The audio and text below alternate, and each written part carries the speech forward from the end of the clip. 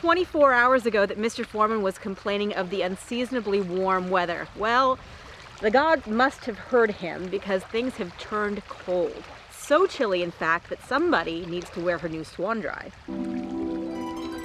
Our first destination is that way. So that means that the wind and the waves are at least partially in our favor. From our camp at Lost Spring, it's a 2.5 mile paddle to the northern shore of Chamberlain Lake where our portage begins.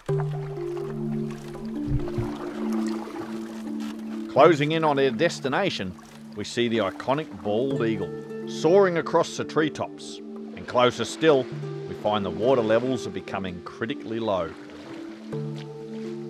The situation does not improve, and soon the canoe needs to be pushed.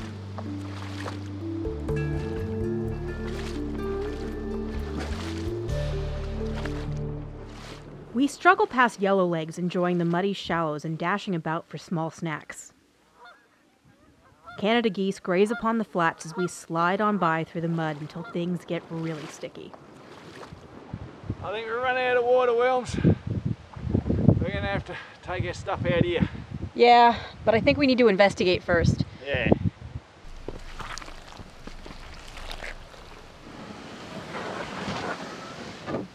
Maine is moose country, and while we haven't seen any of these humongous herbivores yet, there's definitely evidence that they're here.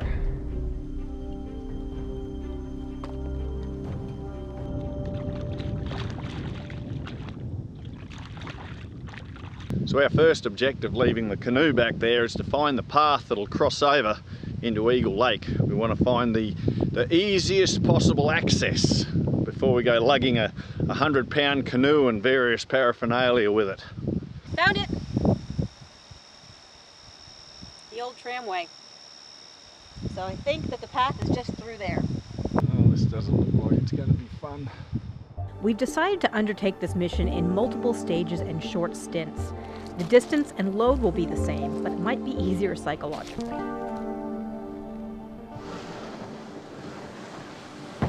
Leaving some of the gear in the canoe, we now attach our all-terrain trolley to the underside of our little boat. Back up. There. This whole sequence is a bit of an experiment. Don't yet know how it's going to go. It's time to put our trolley to the test and venture into the forest. As we proceed down this rickety track, the trolley wheels drop into ruts, causing the canoe to smash into Wilms's hip and legs, giving her a good bashing over a very short distance. It's already time for a rest. However, just beyond the tree line, we discover relics from an early chapter in the region's logging history. These huge boilers produce steam to power the tramway that transported logs from Eagle Lake in the north across to Chamberlain Lake where we are now. The huge belt rotated this gear setup, which in turn drove that huge notch wheel that hauled a cable like you'd see on a ski lift. Carts, mounted on rail tracks, were attached to this cable and carried the logs across the land bridge between lakes. The system began operation in 1903 and ran for only 6 years. Our little trolley is man-powered and takes a little effort to move across the bumpy trail, although having a trail to start with is a blessing. Navigating that thick bush beyond would be a difficult endeavour indeed.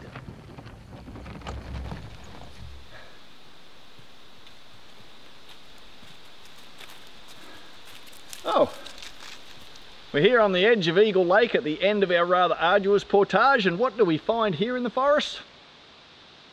Locomotives. 2 of them. That's what you'd expect, really. It's a very unique experience finding these 2 oil-burning, steam-driven locomotives just sitting out in the middle of the woods. These ran from 1927 to 1933, hauling logs south for 12 miles to a place called Umbazookskus Lake, which linked up to a western branch of the Penobscot River, where logs could be floated down to the mills in the south. Just beyond the tree line is the shore of Eagle Lake, close to the end of our lengthy portage. At this final stage, we have to haul up a little hill that turns out to be a raised rail line cluttered with ruined rail carts, cables and wreckage.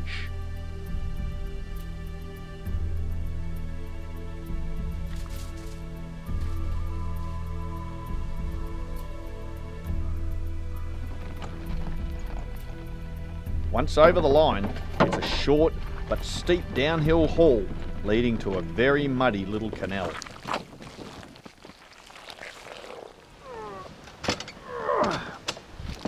Crikey.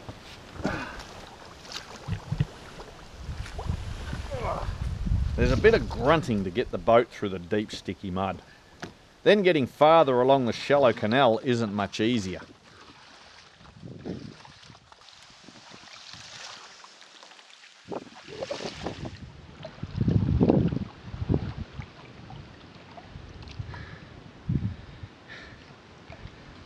That was tough. Yeah, don't tell Wilms. She thinks I thought it was a piece of cake. Eagle Lake stretches out before us, and our destination is Farm Island in the foreground.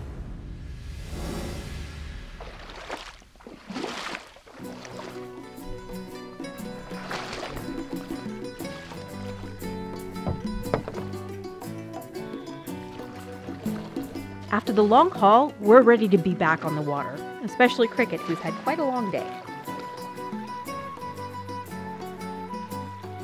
The lakes are home to the common loon, a sizable, chunky bird that dives for fish and possesses a distinctive, mournful call.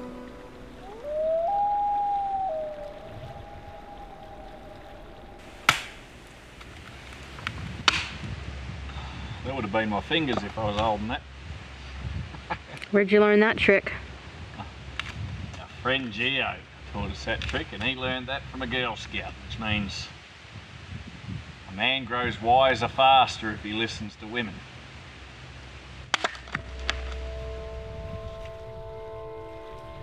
The campsite on Farm Island is well sheltered amongst the forest, which is a good thing as dark clouds begin to gather, and from the northwest the sky sounds angry. While darkness descends over the Allagash, a tempest descends upon us.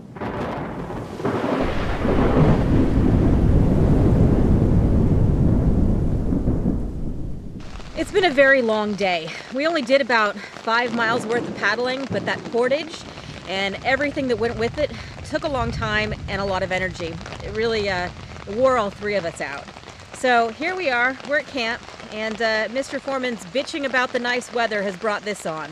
We've got pouring rain, we've got thunder, lightning, and to top it off, we only just put the fire on a little while ago, and dinner looks like it's either going to be delayed or non-existent. Well, what I reckon, when the shit hits the fan and it really looks grim, have a cup of tea.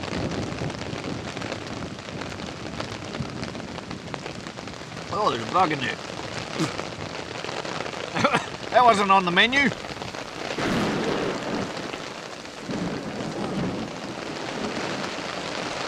That one went down. There's a lot in this. It's more of a soup than a brew.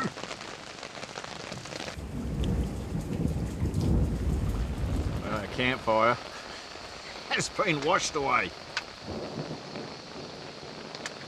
Get it the right way around. Ooh.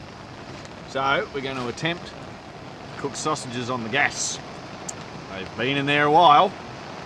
We were supposed to eat them tonight. Don't you want to give them a sniff? Oh. Check and see if they're okay.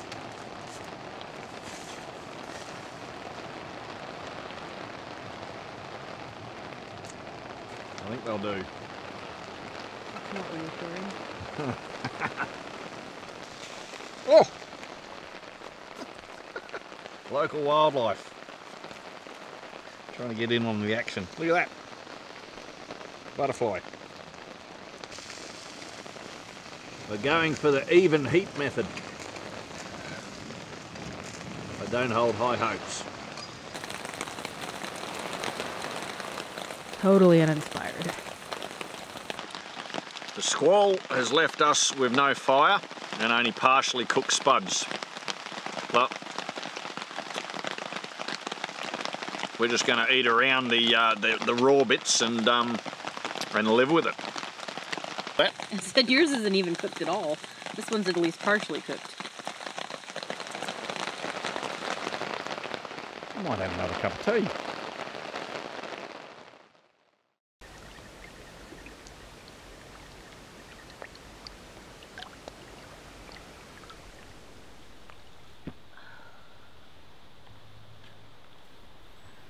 We survived the deluge and most of us are up and moving around.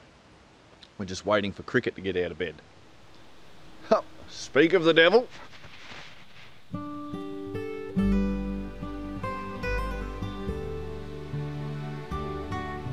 The fall colors are really starting to show, and from out of the woods comes a diminutive visitor called a ruffled grouse. This stumpy chap's future is probably fairly bright out on an island, considering it's hunting season and the grouse are highly prized. An anxious party member has retreated back to the tent. The wind has picked up a little earlier than normal with whitecaps on the lake. Cricket fears today could go a little wonky. Regardless, we need to drain our waterlogged craft after last night's big rain. This is where a chunky sponge is a handy asset to soak up those final dregs. Going to continue our crossing of Eagle Lake. There's a bit of wind this morning, whitecaps, and our direction is that way. The waves are going to hit us in the side. We're going to maybe attempt a tentative zigzag into the waves and then going with them to avoid those waves hitting us on the side. So we'll see how we go, and if it's a little too dangerous, we'll retreat back here. Leaving the lee side of the island, we're immediately greeted by a stiff wind and moderate-sized waves that make progress slow and difficult.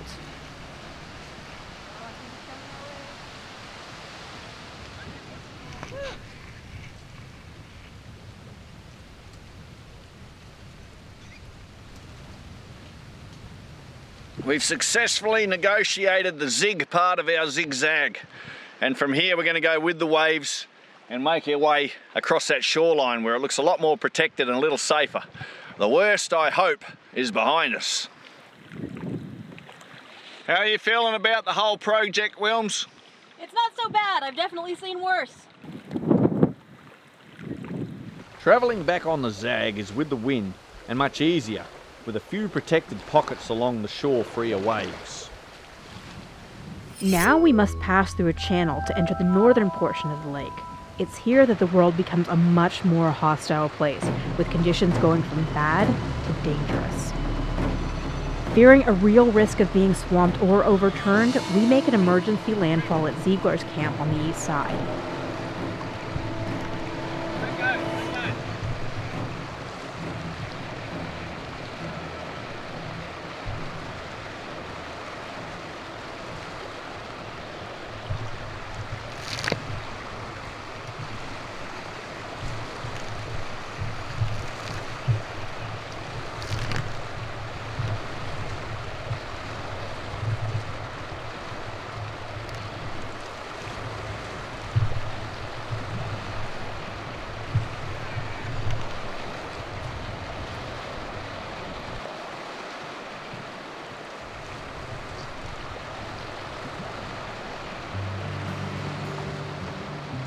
The campsite where we landed was quite uninviting, but Wilms discovers a much better spot down a little trail, flatter and protected from the howling winds.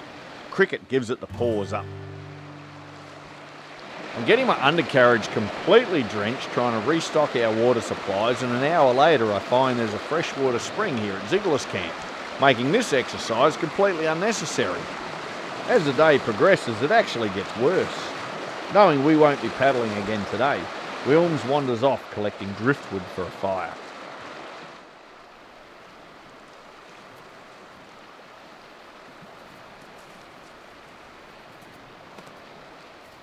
Oh, you got it that time. You got it. The original plan for today was to do about 10 miles, but the weather had other plans.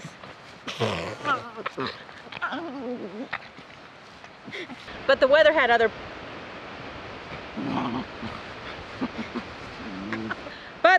other plans, and the water was so rough that in the end we only made it about 2 miles, which was not ideal, but there's no way we would have made it the full 10.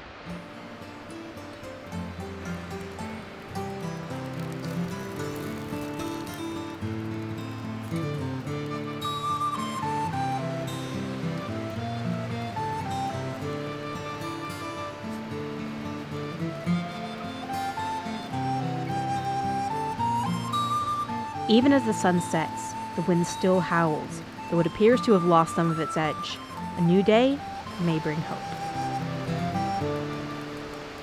Preparation for dinner begins as Wilms boils water for pasta and I cook the last of our sausages that haven't been chilled for quite some time, but have somehow managed to pass another sniff test. Quite worrisome.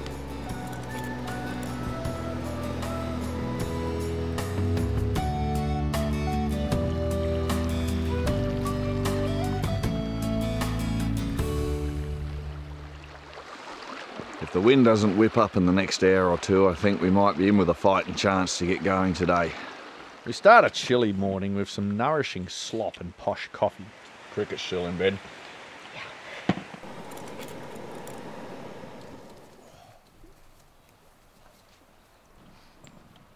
From this side of the camp, getting the canoe down to the water requires negotiating a steep bank. I'm a little worried about getting the canoe down that. I just don't know if I'm going to be strong enough to hold it. Well, we're going to find out.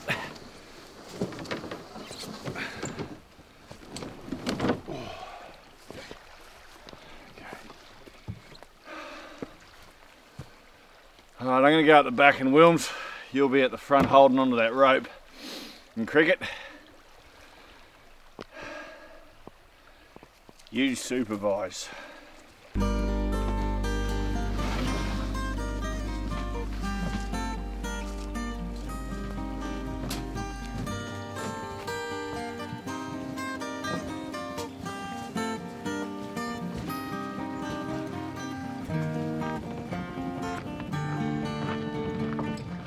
It's not the struggle we feared, and soon enough, we're off. North from Eagle Lake is another of several round ponds, the north end of which is bridged by a logging road.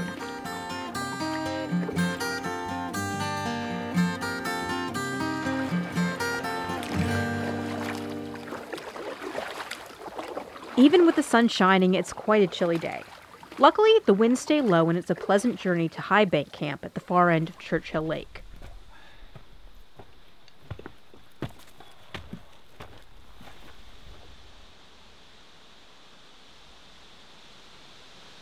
Wilms busies herself around camp while Cricket and I try fishing the shallows. With little luck. The little dog gets so bored, she even returns to camp for a nap. Unperturbed by failure, I move to deeper water and somehow get a hook up. The fish spits the hook, but the commotion brings back my fishing buddy in a flash, who has to be fished out of the drink and dumped unceremoniously into the boat. Cricket's lucky she didn't get eaten by the big bullfrog lurking below. Also on the sandy floor are freshwater mussels gouging trench-like trails as they move about looking for food. Across the lake, the ranger from the nearby Churchill Dam station is on his way home to a secluded cabin hidden somewhere in the forest. The afternoon light fades out into a calm, lovely evening.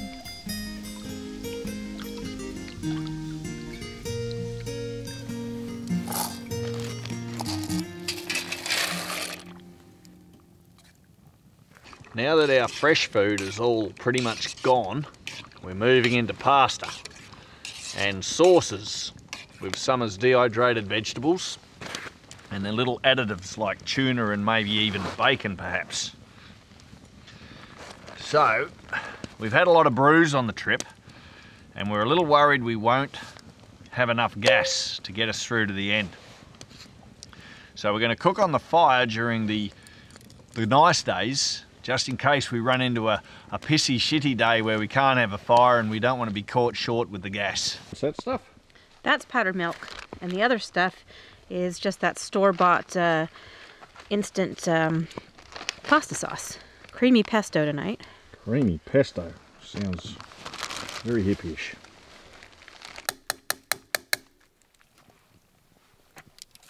Yeah, I'm gonna call that done. All right then. And just like that, Bob's your auntie. We're eating gourmet tucker. That might be a stretch. I suppose gourmet means expensive, doesn't it? Means better than pasta and instant sauce. Oh. In the next part of the adventure, we tackle the fast-flowing Chase Rapids where things go horribly wrong. We negotiate the ruined Long Lake Dam, meet a moose, and get burgled by an avian thief. We're challenged by low water levels and endure more of the stunning beauty of far northern Maine. Be sure to join us for part 3 of the Allagash Wilderness Waterway.